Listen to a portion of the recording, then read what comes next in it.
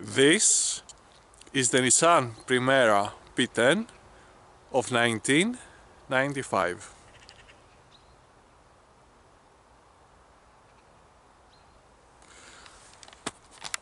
We're going to make a reference analysis for the interiors seats of the front driver's seat that is having a very anatomic, according to the standards of 1990s, formation of the down and the up formation of the back, where we can see that we have anatomic formation to the description of the horizontal line above the spine, and we can see the holders, the cuppers to the left and right side, and of course for the downside of the body we have a little inhalement into the seat from the left and right, from the right and left, upswings of the seat. Now, for instance, way of the analysis of the capabilities of the movement for the front seat of the driver, we have three main functionable and operational rounds. The first circular leverage is appointing an actual up-raising and down-raising of the down element of the seat.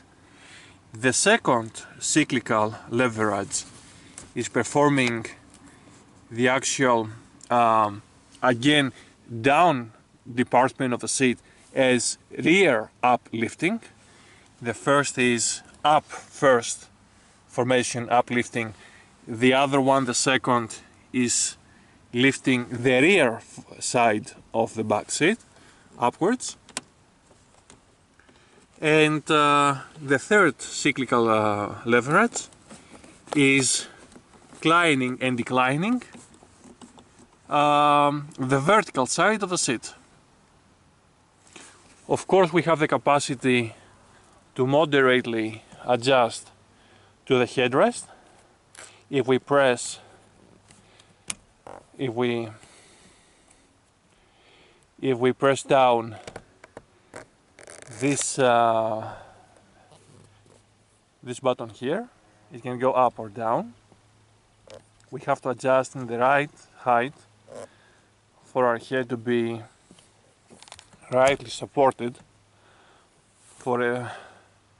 in necessity emergency of a braking or a rear hit to the head that will expose backwards our head. So this is the description analysis of the front driver's seat. Moving now to the co-driver's passenger seat on the front, we can see that it has the same anatomic vertically and horizontally formation, only that here we are possessing just only one leverage, cyclical leverage, portal leverage, that is adjusting the vertical side of the cart forward or backwards. We can see that the clockwise movement brings the vertical seat to the front, the anti-clockwise torque to the cyclical leverage brings the vertical side of the seat backwards. And of course, for the rear elements of the seats, they are just unmovable. They're just strictly stable, only that we can have the actual belt, seat belt for the rear, for the right rear passenger, backwards passenger.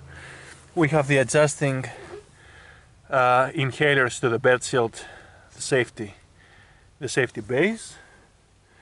I assume that we can adjust the height of the headrests.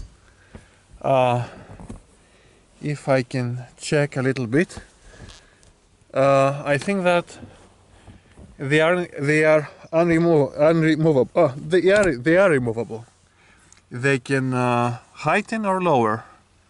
They can become heightened or lowered. Okay, let us find. Here is the button of the adjustment of the position. If we press it downwards, they're just declining.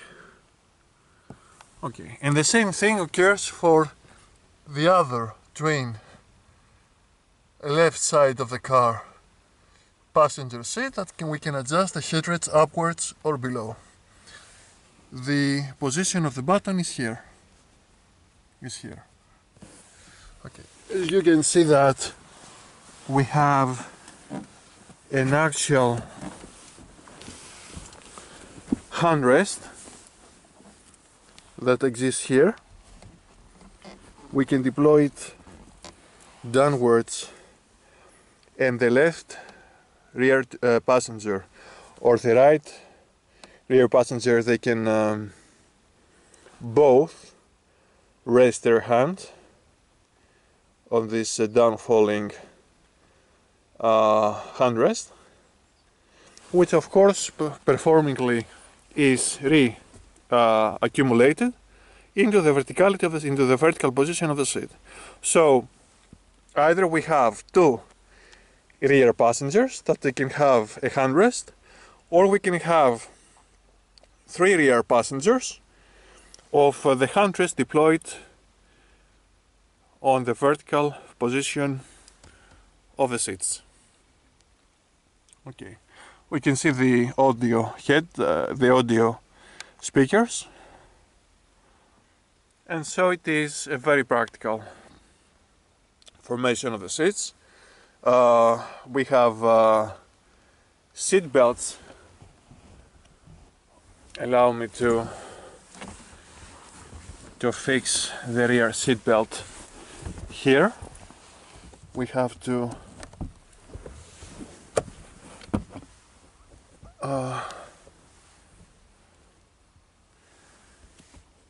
reveal the seat belt. The seat belt was lost at the declining of the seat position. So now we have revealed our left rear passenger belt, which is very rightly formulated on its position.